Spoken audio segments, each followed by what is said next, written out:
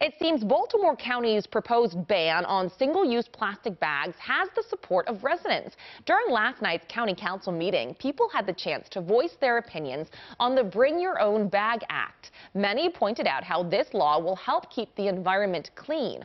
But there were some against it, asking for an exemption when it comes to restaurants and retailers because plastic bags are more durable than paper.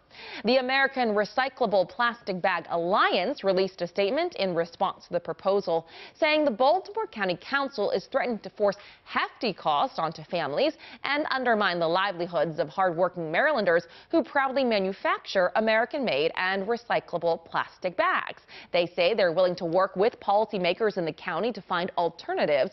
The council is set to vote on the bill during its meeting on Monday.